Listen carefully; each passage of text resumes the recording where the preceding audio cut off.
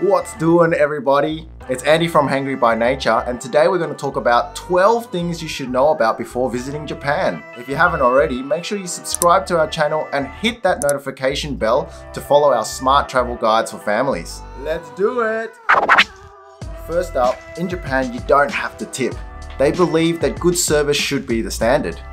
Be careful trying to tip, as some Japanese may find that offensive.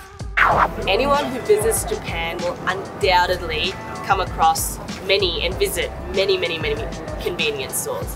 7-Eleven is just one of them, and we're going to show you guys everything you can get inside a convenience store. It's amazing.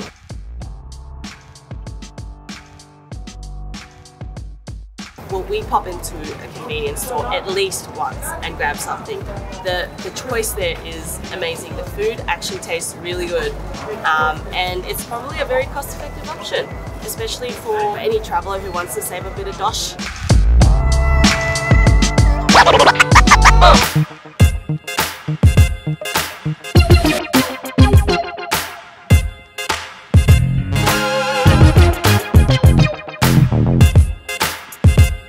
Hold up. When you're in Japan, don't eat or drink while walking on the streets. This may be odd, but it is to respect the streets to prevent any litter, cleaning up, or accidentally walking into anyone.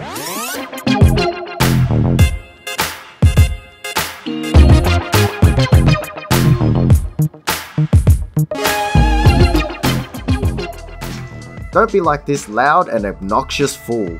Japan is all about respect and includes respecting other people's space. Talking loud is considered rude.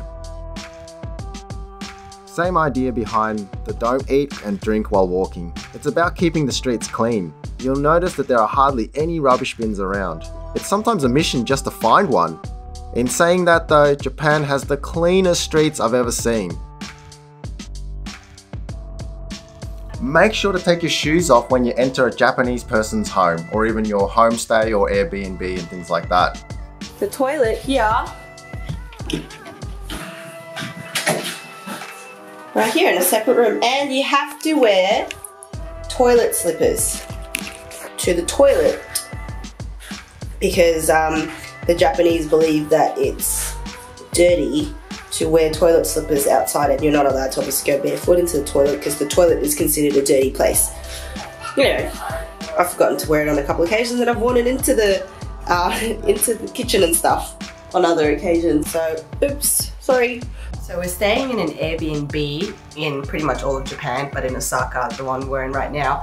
And my number one prerequisite for all the Airbnbs that we chose was that it had this kind of toilet. I call it a robot toilet because it's got all these cool buttons that you can press, and I have no idea what it does, but we're gonna test it out. Bear with me.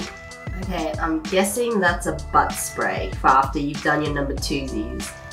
And that's a female spray for, yeah, you know what?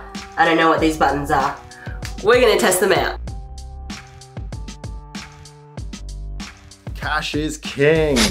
Japan is a very cash-based society. They generally spend within their means, and banks charge a lot of different fees. Crime rates are so low that it doesn't even really matter if you carry so much cash with you. There are ATMs and businesses that accept credit cards. You just need to make sure you double check. Food is so amazing in Japan, but there is a lot of MSG, or in Japanese, Ajinomoto. MSG, we know, is an age-old debate that's been going on for a very long time. We believe that if it does cause you some discomfort, don't have it. It's just similar like when you have like lactose or gluten intolerance. But if it's all good for you, go hard while you're in Japan. They have the most amazing food and you don't want to miss out on it. Just remember to make sure to drink lots and lots of water, because MSG makes you really thirsty as f. Expect really small spaces for local eateries. Just check out this ramen place, which by the way, they had awesome ramen. Do you think we could fit a pram through that gap?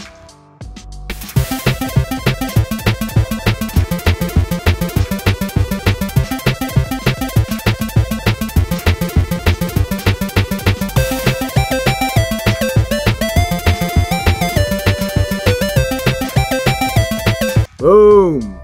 Got it through just barely. That was small, but there are plenty of even smaller places. Coffee. Cooking. What's this? What is that? So this is a baby change room, family room inside a shopping centre. And when you walk in, it literally feels like you're inside a spaceship, because look at, like, there's all these things that you can pull down and all these plastic things and diaper changing paper. And then they've got this like hybrid urinal slash sink. Like, I personally think it's a urinal because there's a flush button and it flushes. But Andy reckons you can wash your baby in here. And I don't know about washing a baby in there. That's like toilet water inside. You don't dunk the baby right inside. You give them a rinse when they've done a poo. Yeah. I'd feel a little bit hesitant doing that. Right, and then they've got like a mini sink here. And a sink. And there's just so many elements to it. I mean, without a doubt, it is definitely one of the most family-friendly countries. They've got everything and they literally think of everything, which is really great. I'm just trying to figure out what this hybrid urinal slash baby bathing spot is. That's a wrap, everybody. Hit the like button if you guys like this video. Smash that subscribe button and fist bump that notification bell. Now we want to know, what the hell is in that bathroom? Is it a baby wash or is it a urinal? Tell us, because Tina and I, we just can't work it out. Is anyone from Japan that could tell us? I don't know. Everybody, take it easy. I'm out. Peace. Yes, I'm hungry.